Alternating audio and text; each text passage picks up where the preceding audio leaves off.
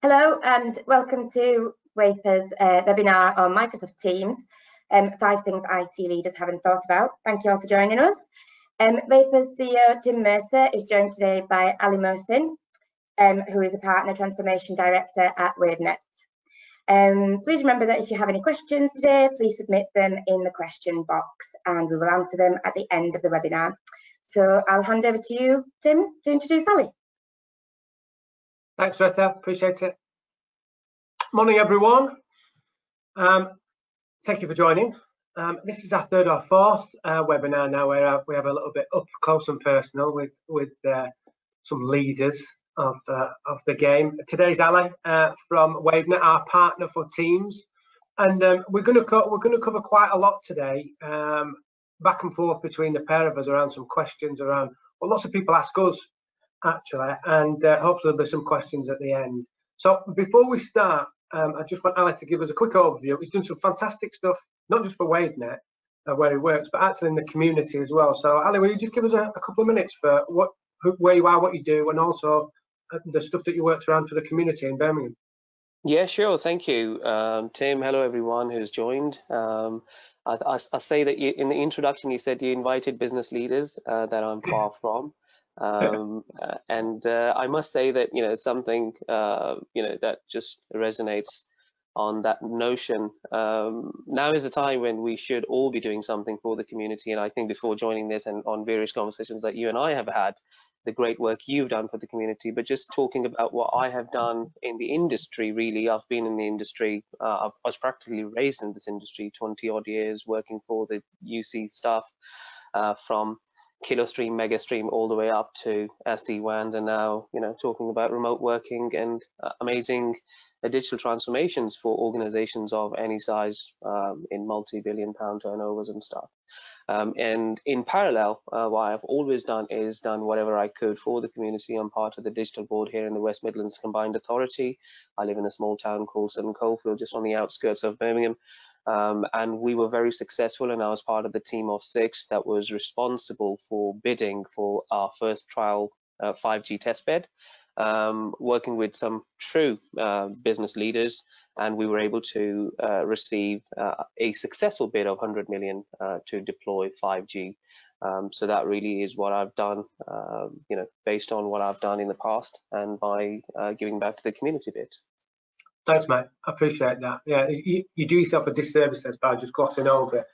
We'll talk a little bit in detail about it another day, I think. Sure. The reason for Vapor partnering with WaveNet was we actually looked at, as most people know, we have our own network and we have our own SBCs, we run our own VIA platform, and we were going to build a Microsoft platform ourselves. Why didn't we? A couple of reasons, really. One, it's incredibly difficult. 2, it's incredibly expensive to support, and do you get the right level of support? And when we looked at it in detail, we felt that we wouldn't give the level of support that we required for the customers and the detail that we required if we built it ourselves, and therefore we looked for a partner. When we looked for a partner, we spoke to Ali and WaveNet, and that was a partner that we chose. So let me get into the detail a little bit around it, of why, and loads of questions. So I'm going to fire loads of questions at you, Alice, so just get with it, right? Be a bit like On the Chase. I'll try. Go with it. So go with it.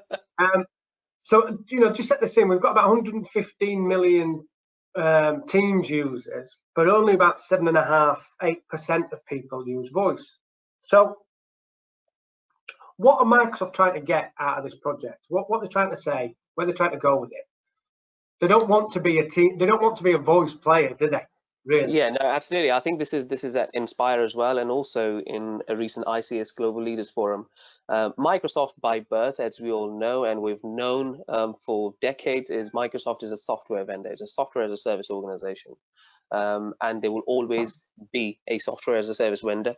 And most recently, when I think you mentioned the figure of 117 plus active users on Microsoft Teams. If you actually go back 12 months or 18 months and then look at that number, it would be below 10 million. And it kind of tells you that over the period of pandemic and over the course of 12 months, the transformation and home working or remote working in some cases has taken an accelerated pace, and now today we have tenfold growth within Microsoft's own remote working functionality. And when there is a huge uptake of Teams in the context of remote working for Microsoft services, obviously there is opportunity that Microsoft wanted to explore, and that was external calling, which has always been available, but not to the scale that today we see the demand for. And one of the reasons that Microsoft cannot cope with the pressure of serving over 4.5 billion business users around the world, and this is the size of the opportunity for Microsoft, because this is how many users there are globally using directly, indirectly, on platform or indirectly API platforms, services that Microsoft provides today in the global ecosystems. So it would not be practical for Microsoft to be able to serve those feature-hungry users who live within the enterprise world, who demand X, Y, Z call queues, ring groups, call analytics, dashboards, wallboards, all those amazing things that one would require from their basic UC platform to be then replicated into Microsoft. And that was something which Microsoft was quite open to admit at some of the sessions at Inspire. And we clearly see that too, because the investment into external calling from Microsoft, it remains a mystery if they will catch up and say, you know what, we're going to start eating into Tim's pie, who has been our distributor. We're going to start eating into Tech Data's pie, because they've been a distributor, and now because they become a UC player and offering external calling, a bit like I'm really impressed with your strategy on Microsoft external calling platform that you guys have invested into, and working in collaboration with WaveNet. You have now come up with a platform that not only enhances user experience on Teams, but you actually offering them far more than what Microsoft is capable of doing. And that is where Microsoft will never encroach into your territory and starting eating your pie. But didn't you, WaveNet, I'm going to call you, but didn't WaveNet have the similar concerns that I had here at Vapor many years ago, when you tried to build the same service and elements around it? And in essence, went and bought a Microsoft player that could help you integrate directly into Microsoft. And so what I want to try and get to today is, what's the difference between a WaveNet product direct with us, with Vapor, and how we manage and support it, and the difference between an 8x8, a Ring Central, a Gamma? What's the difference around that? So give us a flavour of why you did that purchase originally for IT, and what difference does that make for the people that are on the call? That's a very good question, and very relevant too. You will find that ever since Microsoft enabled or announced that they will be allowing UC players to be able to plug SIP into Microsoft tenancies and be able to break out, in normal terms, and people would relate to this term, direct routing partners. So those partners who were able to do direct routing, they would be able to do take the calls off the platform, plug it into their SBCs, session border controllers, and then be able to break out onto their SIP gateways. And that means different vendors were doing different approaches. If you talk about some of the vendors who are traditional UC players, i.e. VoIP players, what they were doing was they were saying, hello, Microsoft Teams user, can you just download this softphone app on your desktop, and this will then integrate into your Teams. Now, straight away, the user experience was compromised, because the user was then having to, manage an ecosystem of Microsoft Teams, and then suddenly they're also having to manage the ecosystem of the softphone on their desktop, and they're having to now play between two systems. Although, to a degree, the message was that it's interoperable. There was integration between the two, and that interoperability between the two systems is where the question mark is. User experience is compromised. And also, if you think about a Microsoft user, Microsoft had the capability of accommodating tenfold growth. But the question is, would a SIP or traditional SIP provider have the capacity to be able to account for that level of demand and that level of acceleration and that level of on their platform? And as a direct result of which, I don't want to name any vendors here, but in Europe, we saw a lot of SIP providers having outages. Why were there outages? Primarily because of the overload. We've seen and we've spoken to partners who have decided to take Teams Link, which is the pioneering product that we have got and proprietary too, because it does not rely too much on downloading external platforms. It does not want you to download additional soft phones all it tells you to do is, we are native to Microsoft Teams experience. You do not need to download, and that's Vapor's message too to its community. The reason why you invested in deploying Teams Link in your ecosystem was that, I mean, you yourself are a well-established ISP. You yourself are well-established UC house. You are a VIA partner. You've got pedigree in the marketplace, decades of experience, but you still decided and identified that very reliability on the SIP gateways alone and lack of functionality. Then you also talk about compromised user experience. A Microsoft user, if you say to them, hey, listen, you don't need to download anything. You don't need to download any skins. You don't need to download any add-ons. Your Teams, wherever your Teams goes, our Teams link goes with you with all the features like call routes, ring groups. And that really is the reason why I feel WaveNet needed to make that investment, because we were in the same shoe as you were 2 years ago. So we needed to make that investment in acquiring a business that had that skill set and that education and knowledge gap that we had within our camp. We acquired the business, and once we did make the acquisition, we then just didn't sit on our laurels. We actually continued investing in developing that platform, and it was a perfect marriage, I'd say. And now proof of pudding is in the eating. No, agreed on that piece. So let's go through some bits really quick as well. Porting, can we port?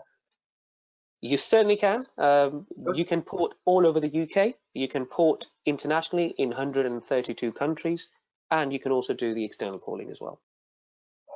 Contact center. There is limitation, so it really is how much you want to throw at it. If you want to do omni-channel contact center, we do have arrangements in place, like you do too. You have relations with Content Guru. We've got vendors like Five9 and Content Guru. So Teams Link has the ability to integrate with an omni-channel platform. But if you were to talk to a SME or mid-market customer who does not want to invest, upwards of £100 per month per seat, then there is a feature within Teams Link that provides you a reasonable amount of feature set within the contact center, but it's not omni-channel, but it certainly is a contact center functionality from day one that we've offered. Okay, good. Reporting. I'll come back. I want to add a little bit on the end of this when you finish, but reporting. Yes, it offers you reporting. It gives you two variants of reporting. One that, Vapor would set the presets, i.e. preset templates of reporting that you can go in and say, for example, I want to look at the user report, click user report, put the date filter, find it. Or you can also have a bit more advanced reporting based on your call queues and based on your dashboards that you've set up, and that's the contact center functionality which is built in within Teams. Recording. It certainly has offer. It certainly has call recording on offer. And the best feature of call recording is that it is MiFID compliant, MiFID 2 compliant, it is PCI compliant, it is DSS requirement 4 compliant, so any variant of call recording. And the best part is that you're not leaving Teams. Everything is within Teams. We're not asking you to download any additional stuff. Last quick question, CRM integration. It does offer CRM integration by default, and we don't charge for it if you're on a pro user, and we offer you Salesforce integration, we offer you Microsoft Dynamics CRM integration, and we also have 5 additional vendors, which we will be announcing soon. Okay, cool. What I want to get back to that reporting piece is one of the reasons why we invested heavily with you, which is understanding the business intelligence part of it and the analytical part of the platform. We're going to work with a company, an analytics platform called Tiger. But what that platform will allow us to do is pull all the data that comes from, and we get this because people are working more at home. Yeah. So we want to look at the behavioural pieces around that, but we want to be able to look and report on how many IMs, how many emails, how many video calls, what time of day, on what platform, on what service, whether it's on the network or it's on a mobile, however that works. That information and data, because we plug directly into Microsoft with you, we've got the ability of pulling all that BI back, haven't we? Totally. Whereas from a direct routing point of view, you've only got the ability to pull the voice back because you've only pulled the voice. Here we've got the ability to pull the whole dynamic or the whole BI back and then do something with it.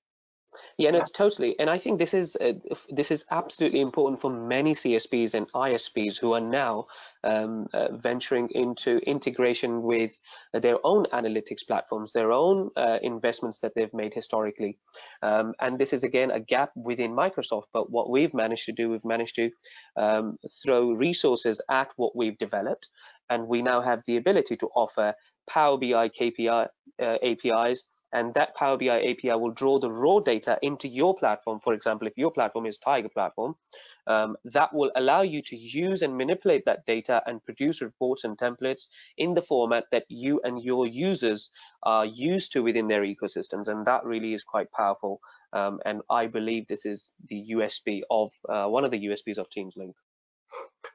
Big piece for me is support. Okay, so we've got the ability of supporting here.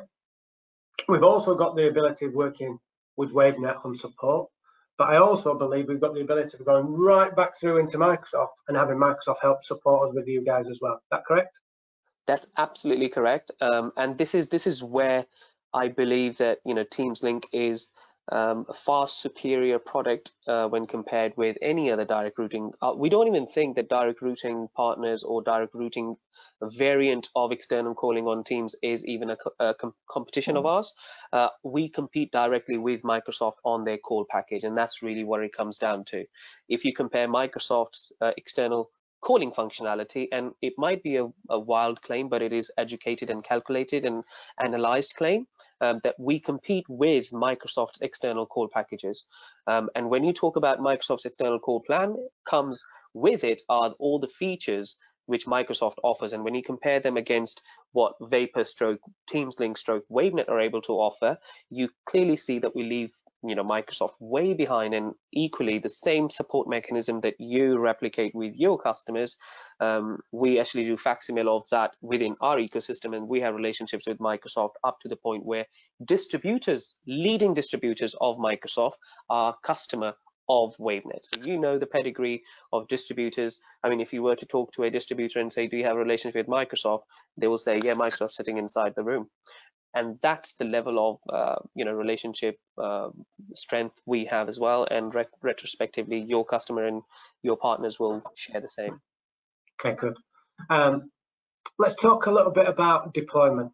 Let's talk about the speed and the ease of deployment. So you've got your 365 license. We know that you need to go buy a voice license on top. So you need to come buy from us.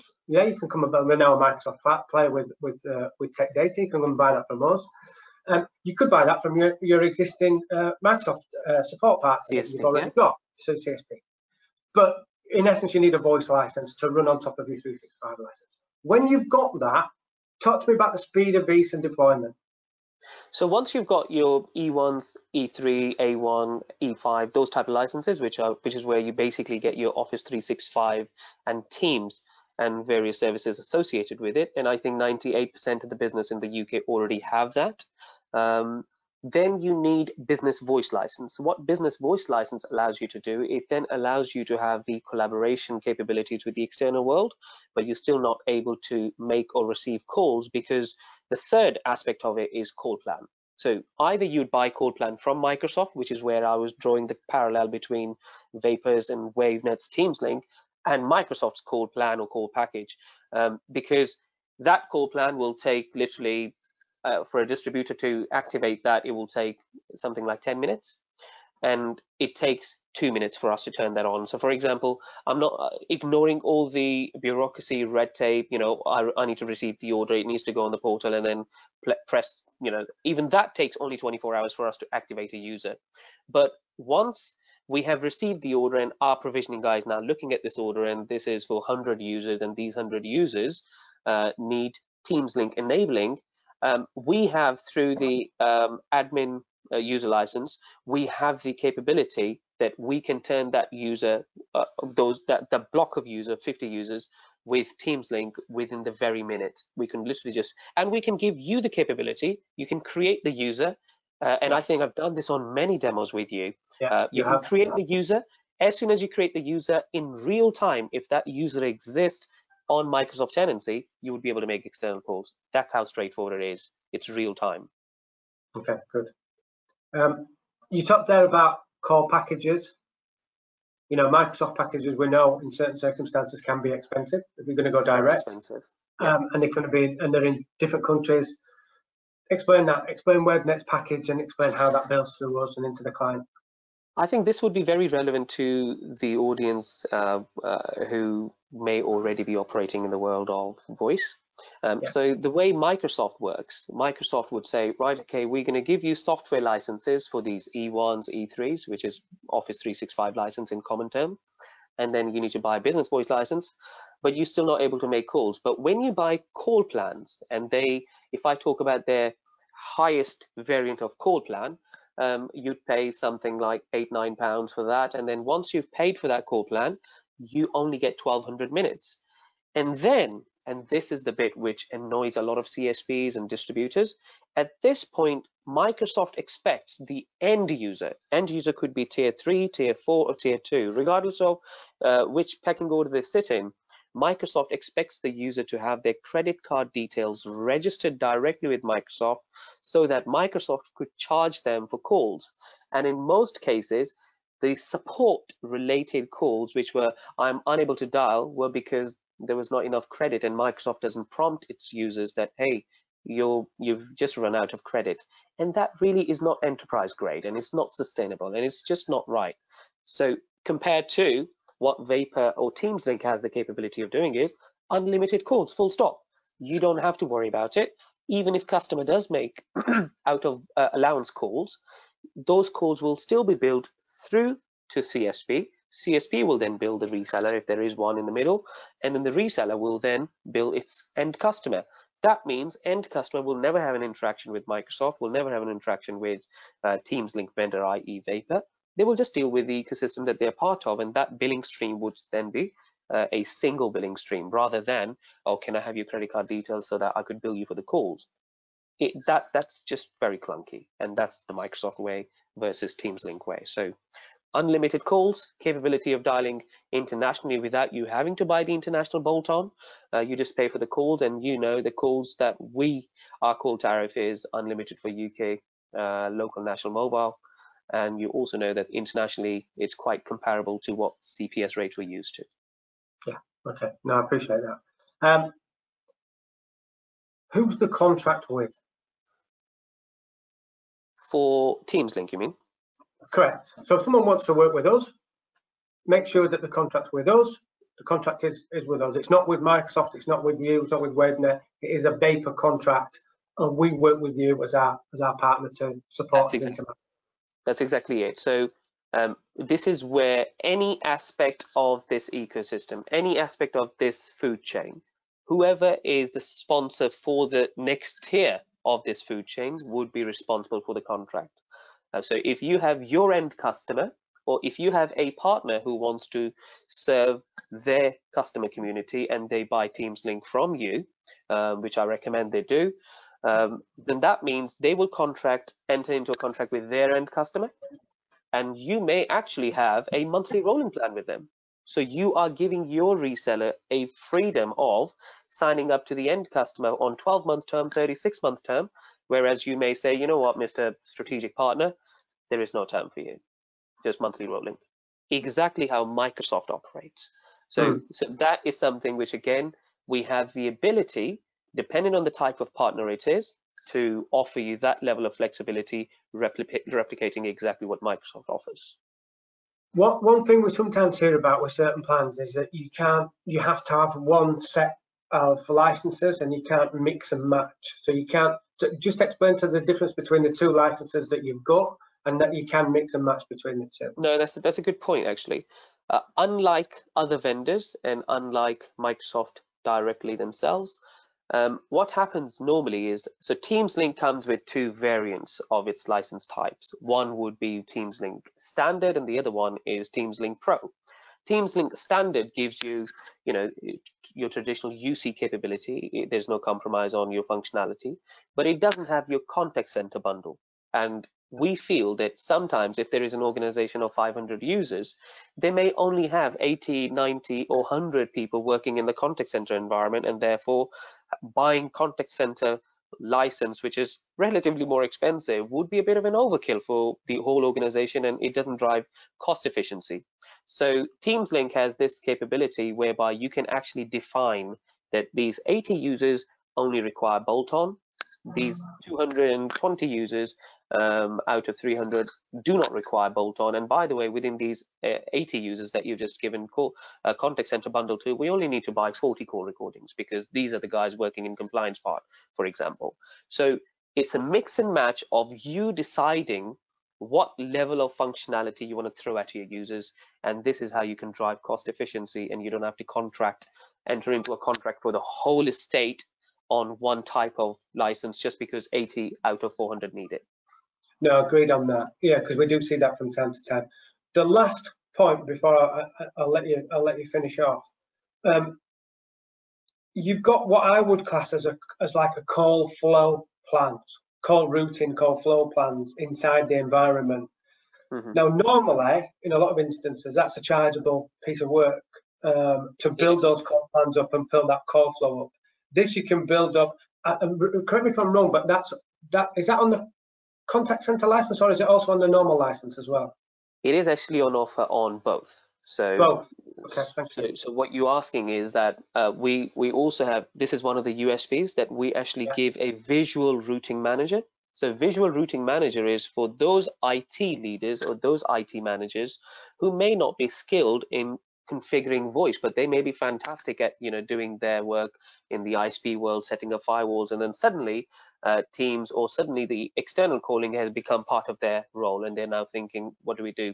So for those IT managers, and at the same time those IT managers who are more informed with the world of voice, we have given them a visual routing manager, which means that literally just drag and drop type real-time a call route map, where you can decide if a call comes into your main 0800 number, what happens to the call? Well, just put option 1 for sales.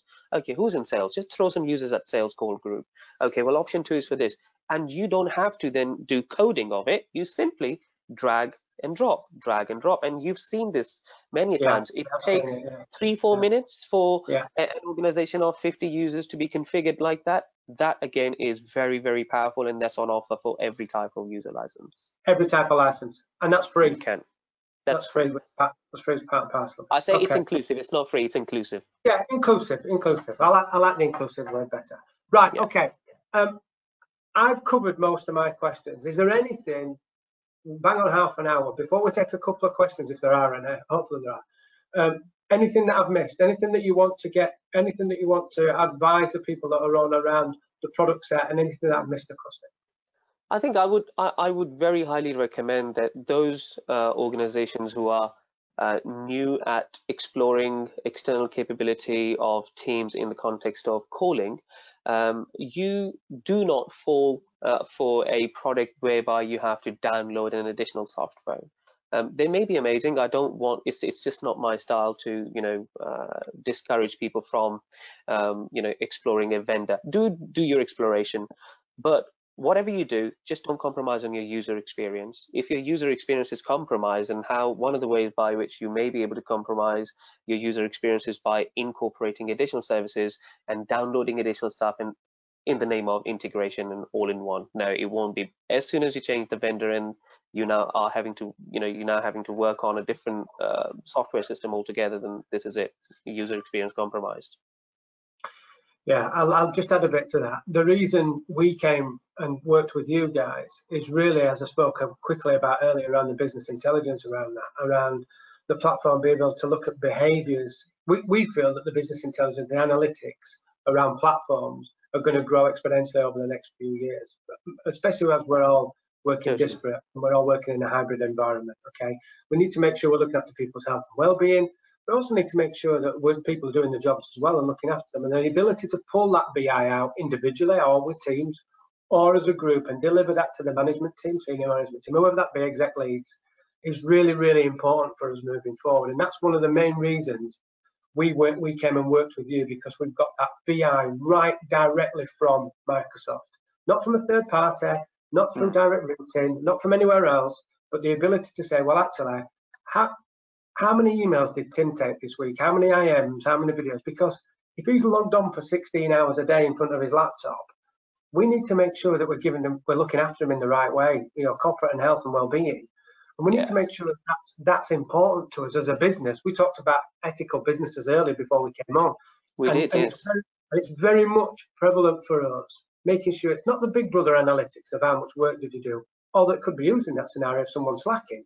The challenge is around making sure that we understand what's happening to our workforce when it's disparate and it's not in the office. That's one of the fundamental reasons why we chose WaveNet. No, totally right. I think that is actually shared by many business leaders who actually have adopted Teams Link, and it's, as you can see, it's been adopted by key distributors in Europe. We are already in Australia, we're in Singapore, we're in Greece, we're in Western Europe, and yesterday when you and I were talking, I was already in discussions in the US.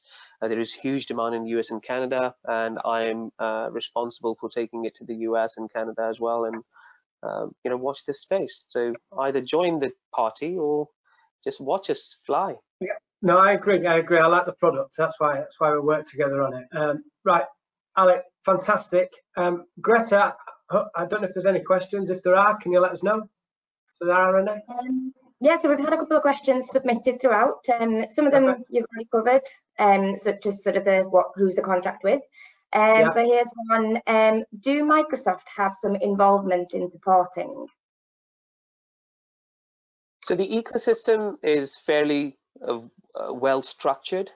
So Microsoft licenses, and this is the reason why we encourage partners to continue keeping their licenses within where they vendor list is. So for example, if you're buying your licenses, i.e. your E1, E3, E5 licenses from TIM or from a Microsoft approved CSP, then you can keep that license there. If you are buying your E1s, E3s from a CSP, then you can keep your business voice license there.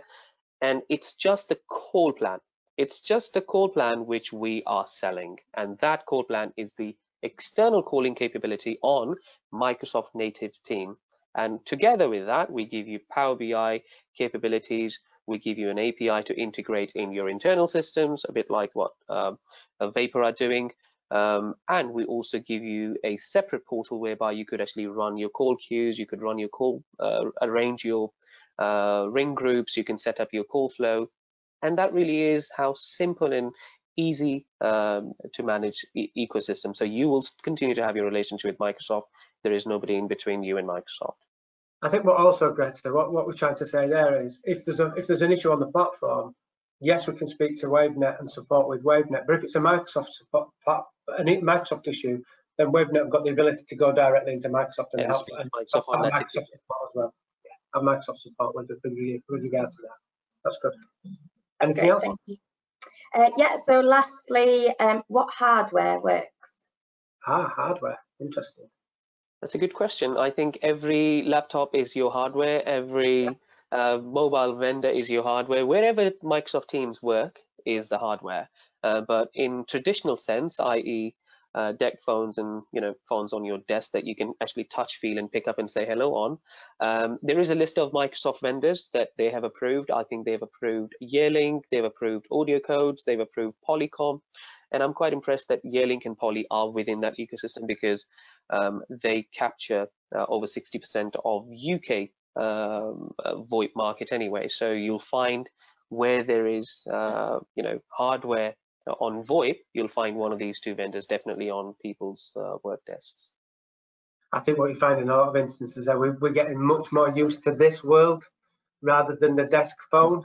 I think definitely. The desk phones are dying out as much. I've got one on my desk. I've never picked it up actually. Same.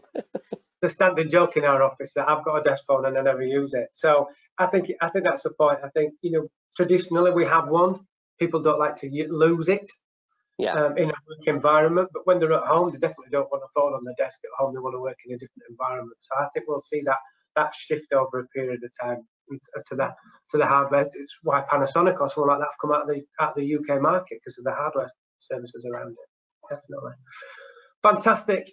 Alec, you've been a gentleman. Appreciate your time. I'm sorry I fired questions at you like it's on the chase, but I just thought it was the easiest way to get through it. Greta, this will be uploaded to our YouTube channel in about 24 hours or something like that. It'll be on there for people to see. Yeah, it'll be there as soon as possible for everybody to have another look at if they wish, or share with anybody. Yeah, I think we'll be able to email it out as well if anybody wants. Fantastic. Ali, appreciate the time, mate, and have a good day. Thank you, Tim. Thank you very much. All the best, guys. Thank you. Thanks, everyone. See you soon. Thank you.